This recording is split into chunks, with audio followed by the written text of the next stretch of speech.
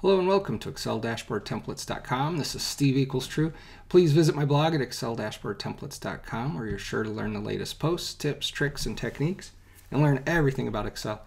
Okay, today I had a user request, how do I put a hard return in a concatenate formula? So I'm going to quickly show you how to do that. But before we do a concatenate formula, let's do a couple of other things real quick. First, I'm going to go into my formula bar or hit F2. And you'll see I'm editing a cell, and let's put in a hard return, and you can do that with your Alt and then the Enter key. You can see the hard return is in there now, and I'm going to just go ahead and hit Enter. So if we want to know what is represented by that hard return, Excel does have a number value for the hard return, and what you want to do is you can do equals code, returns a numeric code for the first character in the text string that is used by your computer. So you can use the code function to find out what is the hard return that I put in cell C4. So let's go ahead and see it, and it returns the number 10. So you can see that a hard return is the number 10, and we're going to use that in a different function. There's a function called char, like for character. So we're going to do equals char.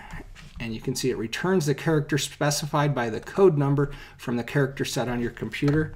Do a parentheses, do the number 10, and it put a hard return in there, but we really can't see a hard return. And they asked, how do we do this in concatenate formula? So let's go ahead and create our concatenate formula.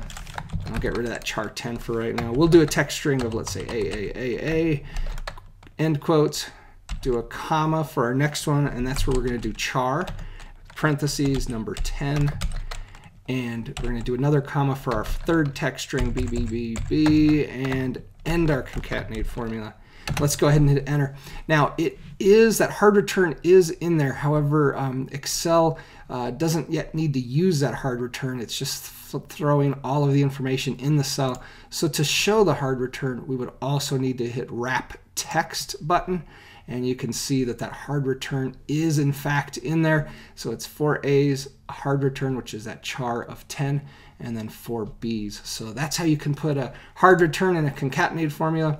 One other thing, I don't usually use a concatenate formula. I just go ahead and write a formula itself. So I'm going to do equals, quote, A, quotes, do the comma. I'm sorry, not the comma, do the ampersand. That is going to do the same thing as that concatenate formula. We're going to do a char of 10.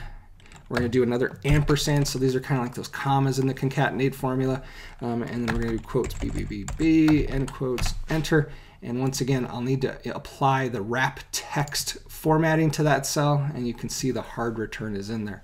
So hopefully this helped you figure out how to put a hard return in your concatenate formulas, and maybe you can save yourself some typing and not use the word concatenate at all, and just put in the ampersands with your equal sign and put your other information in as text.